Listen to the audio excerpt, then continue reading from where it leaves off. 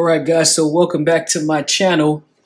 So in this video I'm going to be making with you guys slow cooked beef stew inside of a crock pot. So here's all of what you're going to be needing before I start breaking things down to prep it so it can be cooked. I got about 1.5 pounds of beef stew meat. I got some olive oil that I'm going to be drizzling over the stew meat before I season it. I got some soy sauce, red wine, cooking red wine, some Worcestershire sauce, some beef bouillon, garlic powder, seasoning salt, onion powder, black pepper, 2 thyme sprigs, 5 cloves of garlic that I pressed in my garlic press, 2 stalks of celery. I got some leftover yellow and orange pepper that I'm just going to be using to season the meat. It's not actually for the stew. I got 1 whole carrot, I got a red potato, and a regular gold potato, and 1 onion. So I'm going to break all this stuff down as far as getting it all cut up, and I'll be right back when it's time to season the meat. Okay, so here's the first part of our breakdown. I went ahead and I cut the yellow onion that I had in half, and I sliced it up along with that small piece of orange pepper and yellow pepper that I had. And I took 1 stalk of the celery and I sliced it up just like that.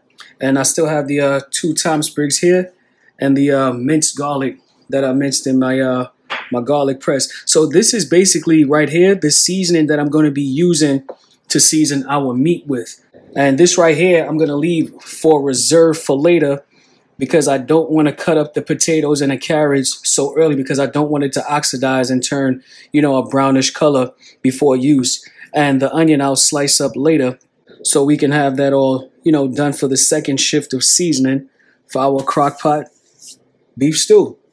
So I'm going to get this stuff out of the way, and we're going to start to season our meat before we sear it off and place it in the crock pot. All right, so it's time to season up our meat. First, we're going to start off with some olive oil, and this is to make sure that the seasoning sticks to the meat. So I'm going to go through with that. Make sure all these pieces are evenly coated. That should do. Now I'm going to go down with the dry seasonings before I put the fresh vegetables on, and then let this marinate for about a half an hour. So I'm going to go with some black pepper, garlic powder, onion powder, tiny bit of seasoning salt, because I'm going to get salt from the soy sauce and as well as this beef bouillon. So I'm going to mix this in. Then we're going to go on with our liquid seasonings, and then our fresh vegetables. Trust me, this is going to be flavorful. I like to season my stuff in layers. That's why I have the other vegetables on reserve for when it's time for, you know, the gravy part to go down. Because if I put everything now, it's just going to disintegrate into the liquid and nothing will show. But the flavors will be there because this is going to get cooked down and taste amazing. Okay, so I'm going to go in with our soy sauce. Just about a teaspoon of that. I'm sorry, the red wine is going to be for when we actually add the meat inside of the crock pot. Okay, the Worcestershire sauce. About a teaspoon of this too. That should be good. Wow, this smells good.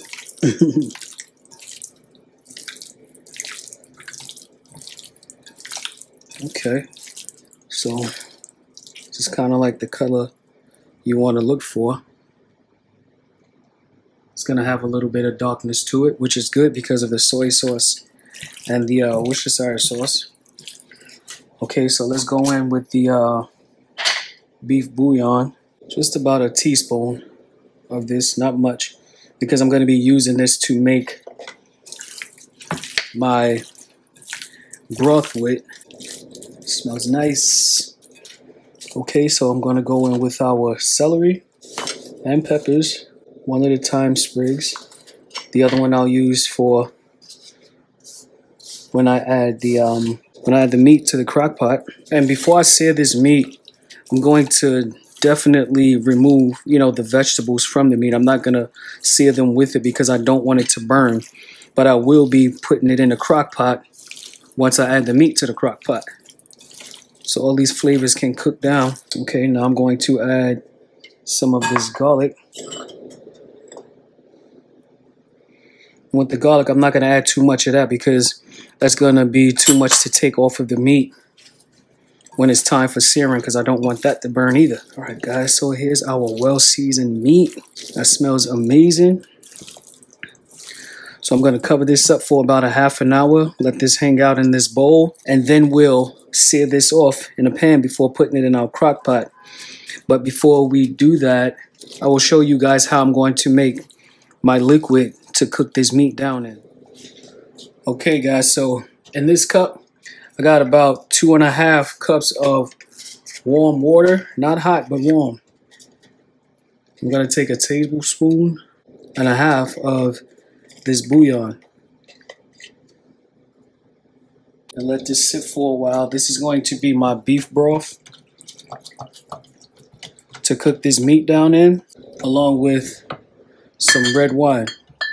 And that's about a half a cup of that. That wine is going to bring out an amazing flavor in this dish. Okay, so here's our beef broth that I'm going to be using. So I'm going to let that sit and hang out. And we can go sear this meat now because the meat has been marinating long enough. Okay, guys, so our pan is preheating.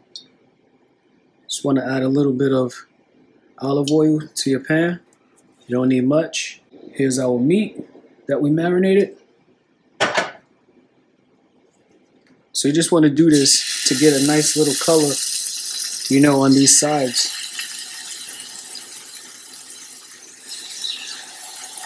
And the meat will cook perfectly. This is also to seal in those flavors. Okay, so I'm going to let these go.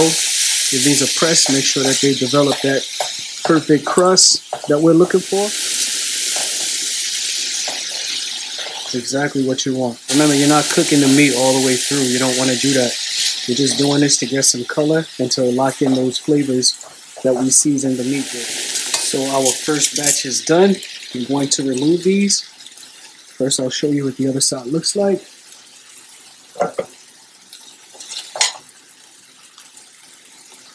Perfect. This is exactly what you want to see.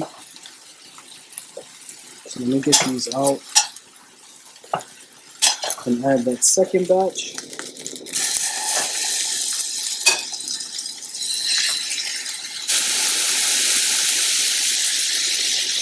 So guys, after this gets cooked the way that I want it to, let me show you the first batch. It will be time for us to add our seared meat to the crock pot. Alright guys, so I already went and put our broth that I made inside of the crock pot. And here are our beef pieces that have been seared. So now it's time to add them.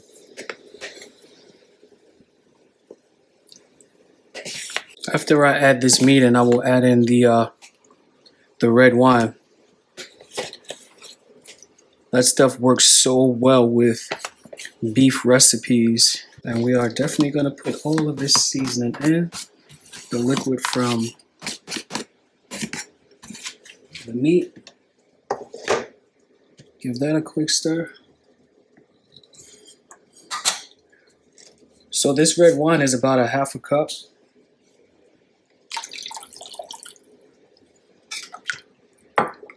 Oh man, I can't wait to eat this later. So my crock pot is set on low. I'm going to be cooking this for about 8 hours. 40 minutes to a half an hour. I'll go and add in the remainder of our vegetables, which is the carrot and potato that we have to cut up. So this right here is just, you know, the remainder of vegetables that was on our meat that we seasoned it with. I'm just going to add a tiny bit of water to this so we can get some of that seasoning off out of it. Not much because we have enough liquid. Just swirl it around. There we go.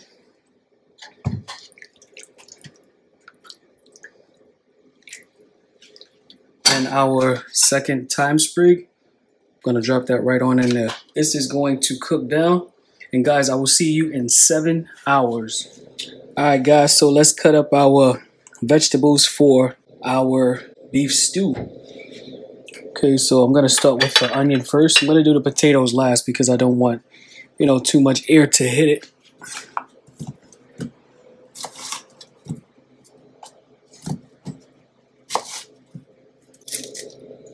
There we go.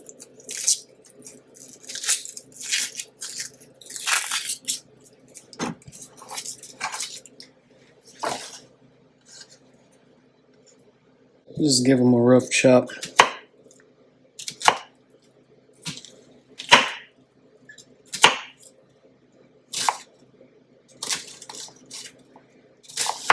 Probably not going to even use all of this because the other onions that we put in for the seasoning didn't exactly disintegrate in the sauce. So with these, we're going to cut these a little bigger.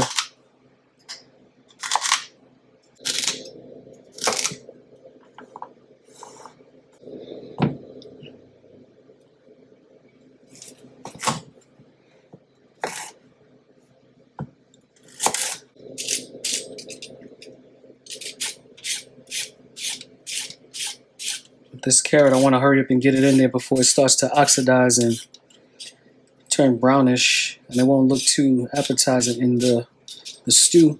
Now for the potatoes. Okay, so with these potatoes, just want to kind of quarter them.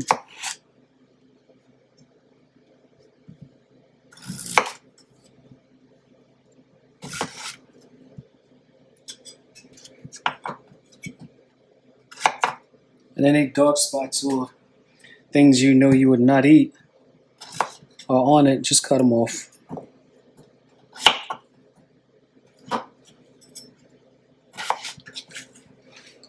Now I'm cutting these this size because it's going to get smaller as it starts to cook. And that's how you're going to get your gravy from the starch from the potato. Now for the red potato, I'm only using this for color. But of course it's going to taste good. I'm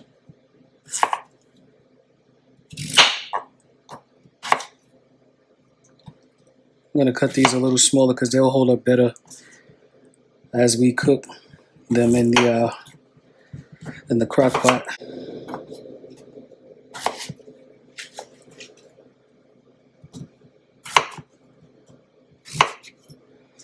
Okay.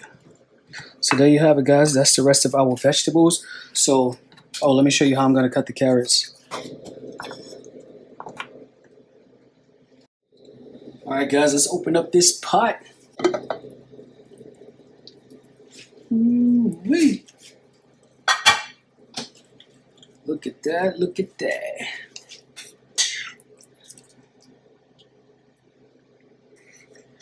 Wow. See how the meat is breaking up? Perfect. Exactly what you want. So let's check out the tenderness of this meat, being that we're almost through the cooking process. See how that's just breaking up? See how easy that was? That is gonna be some good stew, guys. I'm excited. Let's check this out. That's what you want. You want your meat to be fork tender. Okay? So now, let's add in the rest of our goodness so we can cook this the rest of the way. The rest of that. Some of these onions. This isn't an actual size. I didn't break them up, but they'll break up in here. Celery. Get your butts in there. Carrots. Potatoes. Red potatoes. Man, this is gonna be so good, guys. Alright, guys, I'm gonna give this a little stir to get that garlic through. Oh, look at that. Come on. You guys better have subscribed to this channel by now. Come on now. Alright, so I'm gonna let this cook for another half an hour to get those potatoes and carrots and celery cooked. And I'll be back when it's time to check on it and then eat some. All right, guys, so our crock pot beef stew is done. Look how tender this meat is. A lot of my meat in here has ended up going in the shreds, but that's all good We have ourselves a nice gravy here, and this meat is tender.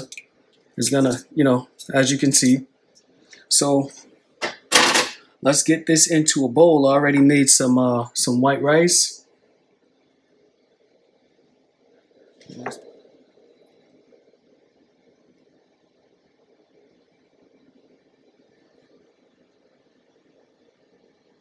Gotta hit it with a little gravy, a little extra gravy. Got a little fresh chopped parsley, just for a little color, not much. All right, guys, so here's our homemade beef stew, made by yours truly, Mr. NJS.